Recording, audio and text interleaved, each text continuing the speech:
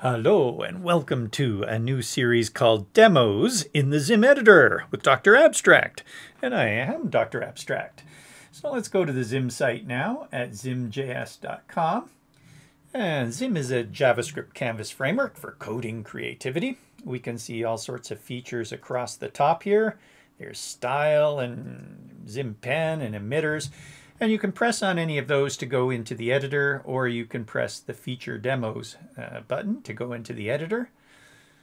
But down below, we have a new banner for the editor itself, new circle.center.drag, and here's where we start. So when we press on this, it's going to go to the editor with a start example.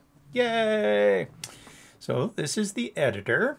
And it's saying press the code tab and read instructions. So there's the code tab. We have a bunch more examples, a bunch more demos called zaps in here. And for any one of those, you can view them and then see their code. So I'm going to press the code section for our example. Welcome to the ZIM editor.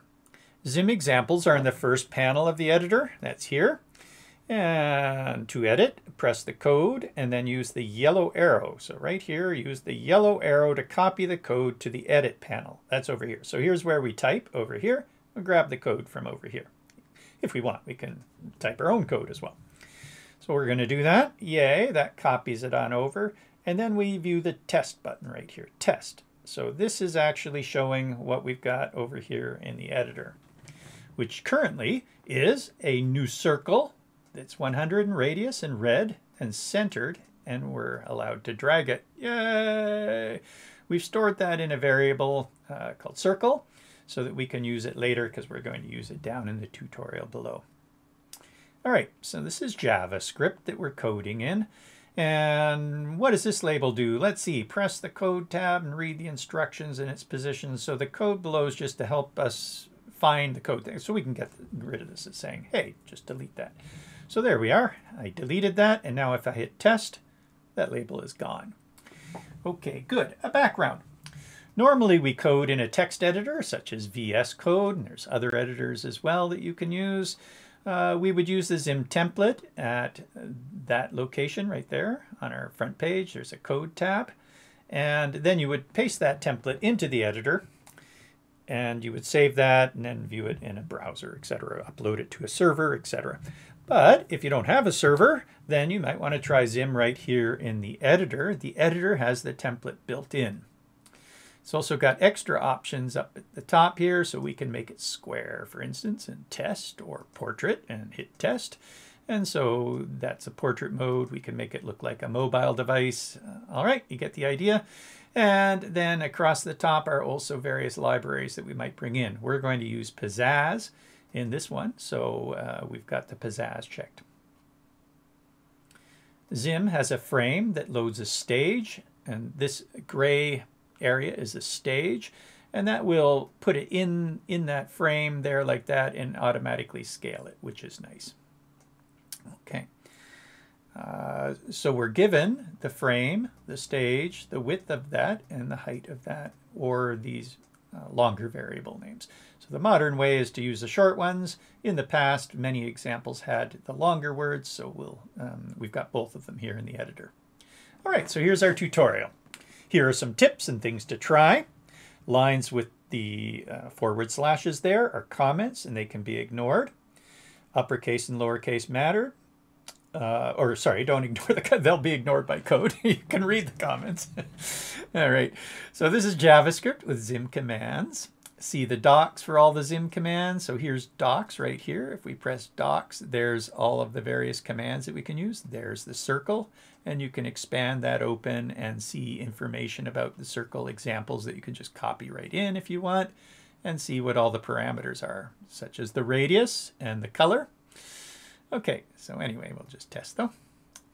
Learn more about ZIM at the Learn section in ZIM, and then select and use Ctrl/ to comment or uncomment below. Right, so we have some tutorials here that we can uncomment a little bit at a time. So if you sit on the line and go Ctrl/ like that, then that will comment or not comment, Ctrl/. If you select all these lines and go Ctrl/, then that will select them all. Oh, I had a double comment in there. Right. So the idea is if we wanted to, do you want to see what we're building? We can just select all of this stuff right up to there and hit Ctrl/. If you do that, all of those previous comments, so this is a comment, but here's our code. This is a comment, and this is our code. And all that works out well, and we hit test. You ready to see what we're going to make? There it is. Ooh, so a little label animates in and says, throw circle in can.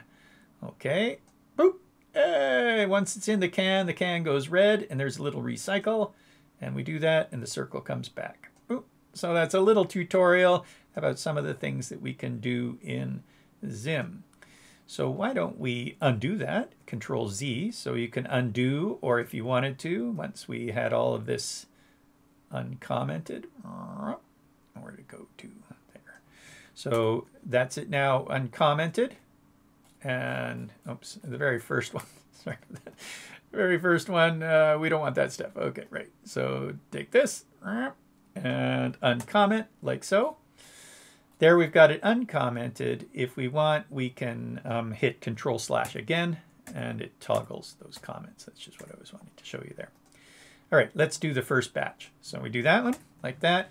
And here we are showing that we can set up a frame color. So this is using the F for frame. Set its color to blue and its outer color to gray. Here's the outer color, and there's the color. Let's test.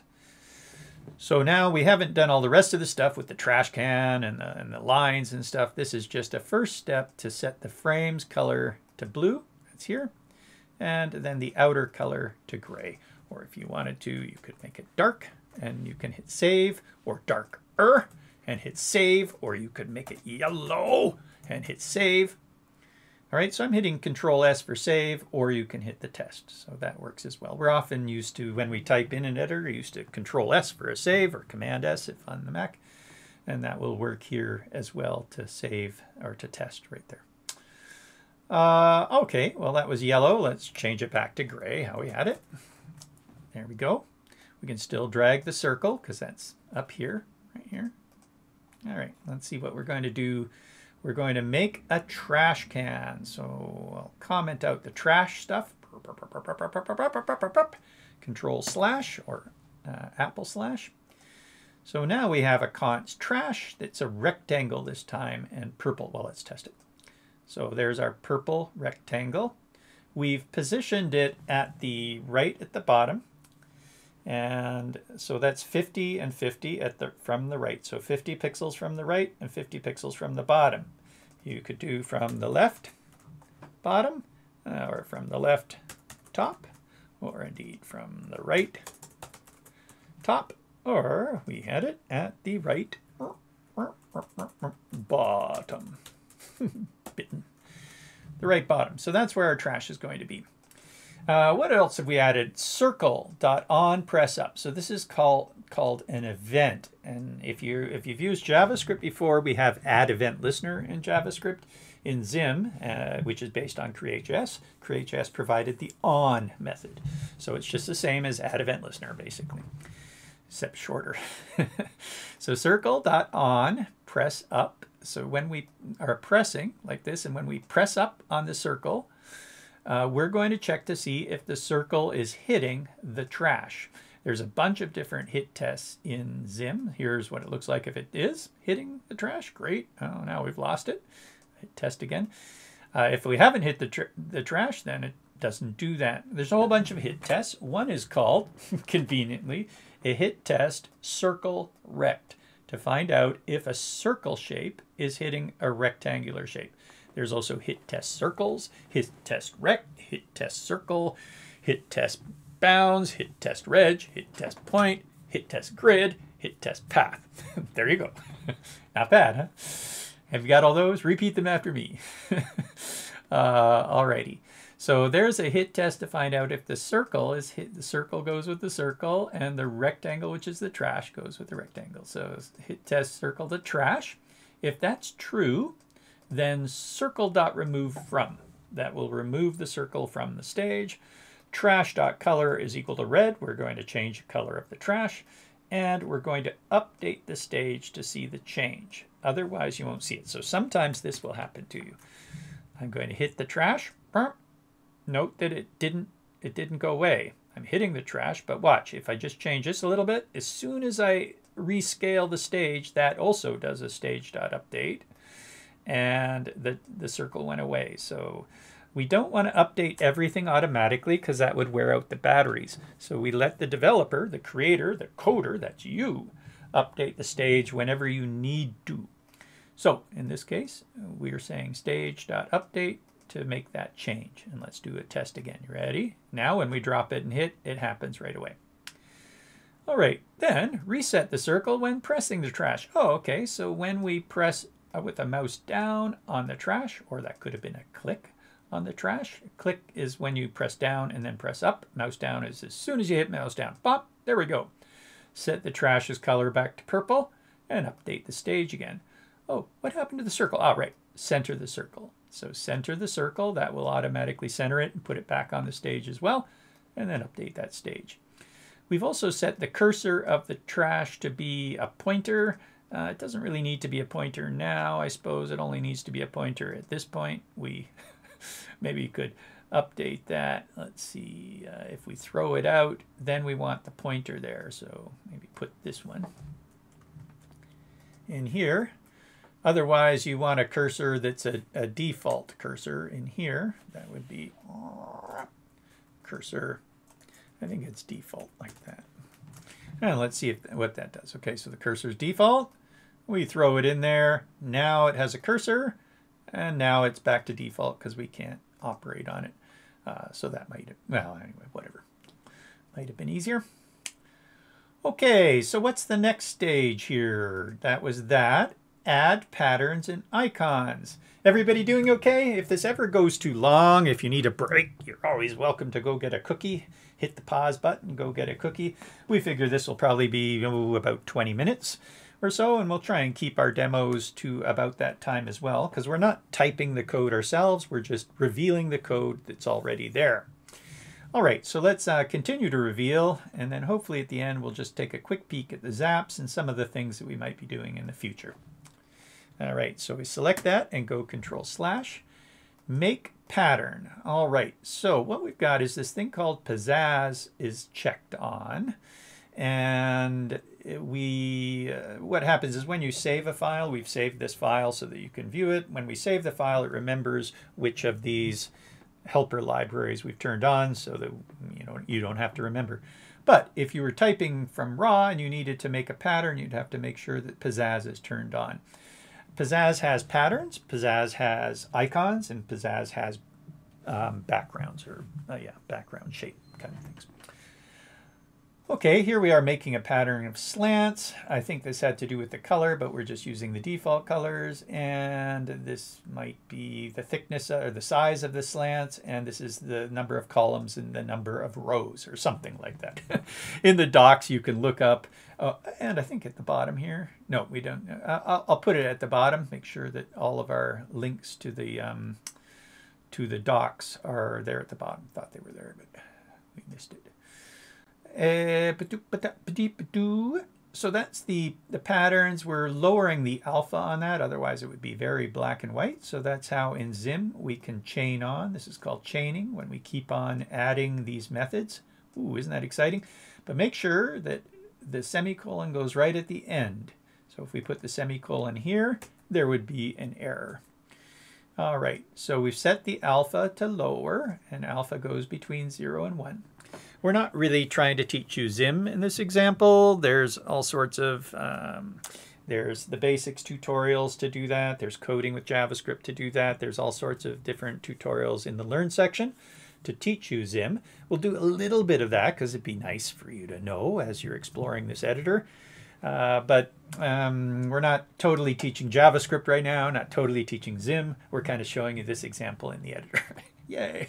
So there's going to be some people that, know all about ZIM and are going, oh, okay, get on with it. I know what the semicolon will do, blah, blah. And then there's people who are new. But we did say start, so, we're catering more towards the people who are new here. Is that all right? So if you're a newbie, yay, go newbies. ZIM's so easy, though, that it hopefully won't be hard for you. Anyway, we're making the patterns, we're centering them on the stage, and we're putting them at the bottom because every time you add something to the stage, it's going to go on top. So if we didn't put it at the bottom, well, because we've alphaed that, you can see that the transparency is showing the circle through there. But if that were 1, then, oh, we still see the circle. Oh, that's fun. Can't we play it? I don't know. But anyway, so this is the pattern on top, and that by default, that's what slants does. It just makes a bunch of black slanting things. If we didn't make this big enough, say 20 and 20, then we would see something like this. So that's a 20 and 20. All right, let's undo that and make it 70 and 70 and bring back the alpha of 0.01 I think we had. And if we want, we should put that on the bottom. So that puts it at the bottom. Well, that's too much. 0.1 I think it was. Yeah, there we go. Now the circle's on top of the slants. Great, and so is the trash can. Make icon. So we're also using an icon here. Oh, that's nice, isn't it? We got an icon from Pizzazz called the rotate icon. We're making it white, have a bit of a transparency to show a touch of purple through that. And we're centering it on the trash. So the trash is that rectangle, and there's the icon centered on the trash. Just be a little bit careful there. A rectangle, you're not really supposed to put things in a rectangle. It is a container, and you can do it, but we've turned off the children of that. So that means you couldn't, say, drag that little icon because it's inside a rectangle that has its children, is pretending it doesn't have any. You'd have to turn the mouse children of that rectangle on, and then you could drag the little thing there. So usually we would make a container, put the rectangle in a container, put the icon in a container, and then we have no problems. But we took a little shortcut there and just put that right on the, because we don't need to drag this thing at all. Oh, note, I never thought of that. Yeah. Okay. I see. So perhaps we do want, either we want to deactivate completely the garbage can so you can't keep on recentering it. So there's our special Easter egg. Yay! Anyway, so maybe if we are doing something with the trash, as in doing that, perhaps we will take the cursor and keep it down below. So that was this one right here. I'll just cut that out of there. Cut that out. Delete that one completely and just say, there, once we've, I guess that would still do, but anyway, whatever, no big deal. Great, make a label. So let's see what's next. We'll unzip, or not unzip, uncomment that. You can tell I've been doing some unzipping. So make a label, optionally use style. So here we are introducing ZIM style. Here's how you do it. You say style. This is very much like CSS, for instance. And we're saying the background color is white. So let's test this out. There it is. We've also got an alpha of 0.7 and a scale of 0.7 on the throw the circle. It looks like, let's do a test again. Yeah, it's just sitting there. So we animate in the label later and talk more about that. So this is that label. We've set the skew of the label to 10. These are called short chainable methods. So ZIM's got a whole bunch of short chainable methods. Do you want to see them? So here's ZIM, the docs. We're going back to the top, and I'm just going to go under methods right here, methods. So here are ones that come sort of with Create.js. Here are some methods for adding and removing things. Here are all the short little chainable ones. Oh, look at all those short little chainable methods. And again, you press on any of them to find out what they do. And then we've got ones for interactions, tapping and holding and dragging. And then we've got hit tests. So those are those hit tests that we were looking at earlier, and stuff for animating and various general methods as well. Okay, so lots of things in ZIM. We're just taking a peek at a few of them at the moment. And we're locating that. That locates it at the, so that's locating the registration point. This one's not center reg. So anything rectangular, like a label, like this rectangle, they usually have their registration point at the top left corner. And that's something that you'll have to look at. There's some ZIM basics right here in the editor that talk about registration points. But anyway, that's top left corner. Locate positions that registration point at 50-50. So 50 in and 50 down. That's what we're doing. So a little bit different than pose. Pose will almost look like that, but pose positions the edge. See, the registration point, if it's here, is not 50 pixels from the edge. It's actually the other side of the rectangle is 50 pixels. So this pose positions from the edges rather than from the registration point. Loc positions the registration point. All right, animating the label. Wow, okay, let's see it. Oh, we're almost done, my goodness. So I'm going to uncomment the animating. And maybe just a little bit more about the style. We don't have to put the background color in there. We could have put the background color in there as a parameter. But then we have to know the order of the parameters.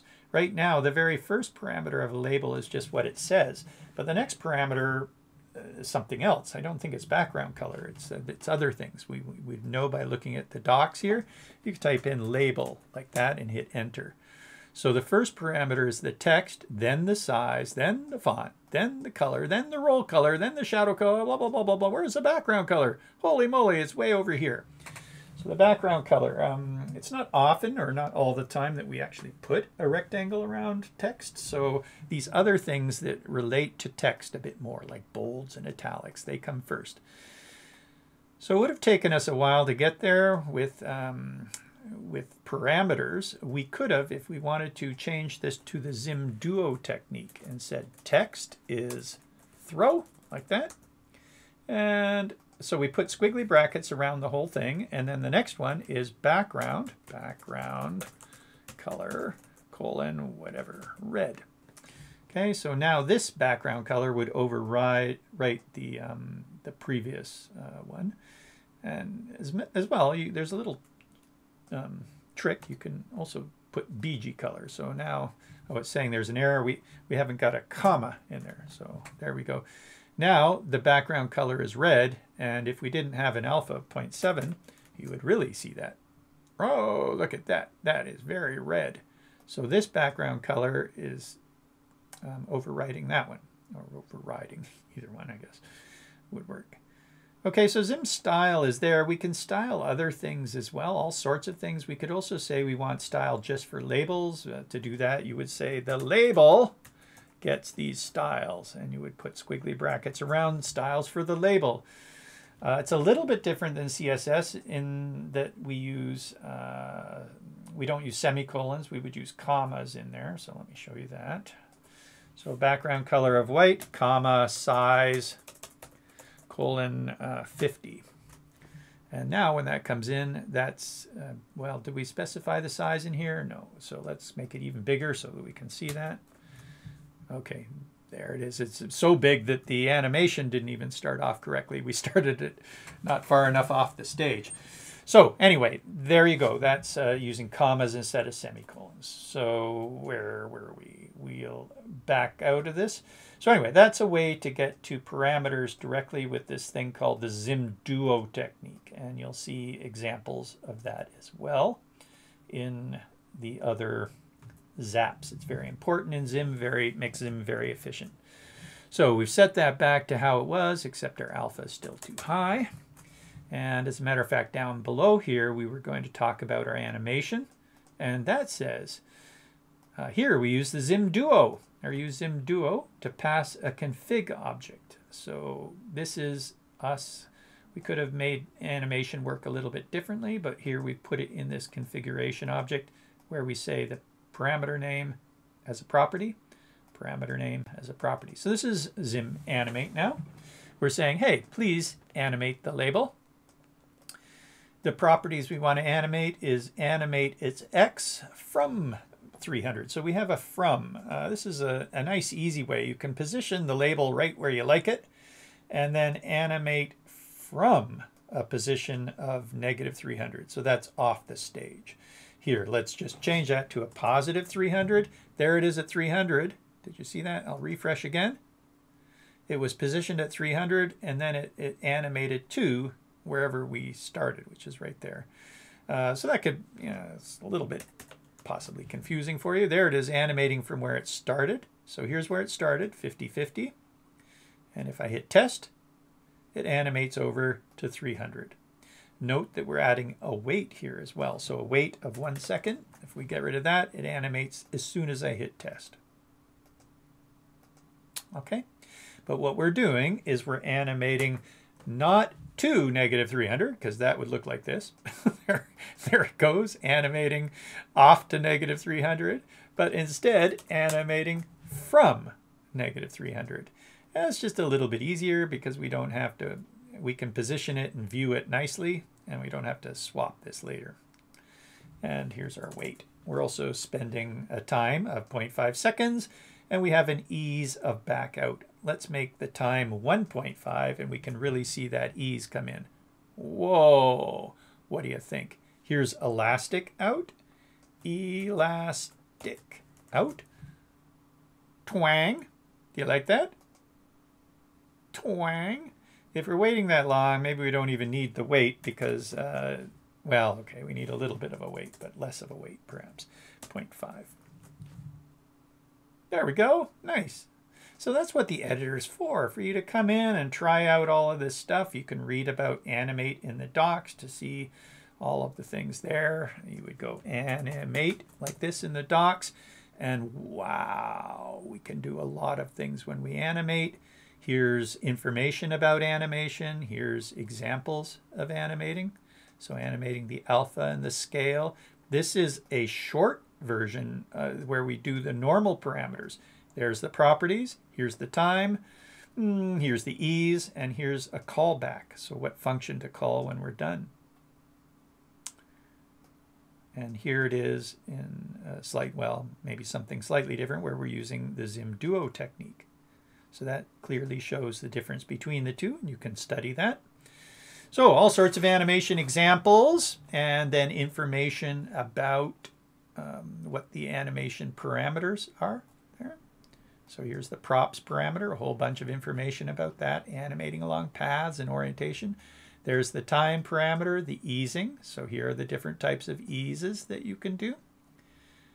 What function to call, if we want to loop, etc. So lots of stuff there, but ZIM makes it really easy to do this. We're at least half the size, more like 1/10 the size of animation in CSS. And we're on par with what we can do with animations to things like green sock, etc. And we do some things even better. So that's nice. So green sock's wonderful as well. Now try the basic Zaps demos. Yay! So we're nearly there, huh? Okay, so that's good. Here's where the rest of the Zaps are. And I'm just going to log out so you can see it normally. So here's the features.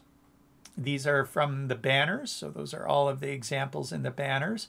Then under basics, here's where we were starting, and now you can take a look at shapes, for instance, and blobs and transforms and dragging and dropping and animating. So have a look at those basic demos probably next would be good, and maybe we can go over some of those in the next video. Does that sound good? And what else did I want to show you? Is there anything else? So all you do is you just press it. So here's a bunch of different types of buttons. Wow. And you can view the code for that. And once you do this, if I do this like that, it says, do you want to overwrite your code? If I say no, it doesn't, because what would happen is all this code will come into this window here. And we want to make sure that we're done with this window. If you want, you can hit File, and well, if you log in, hit File, I guess that one will just download it. So that saved the file down there. But if you want to log in, then you can do so. You can log in and start saving files and start sharing files, and then your files will show up in here with saved files. So you can make lists and share them with people. That's the idea. The editor is great for teachers as well. I am Dr. Abstract, this fellow right here. Woohoo! And this has been Demos in the ZIM editor. That's our very first one. Come and visit us at zimjs.com/Slack and zimjs.com/Discord. We'd love to help you out if you have any questions there. Hope to see you there. Bye-bye. Have a great day or night.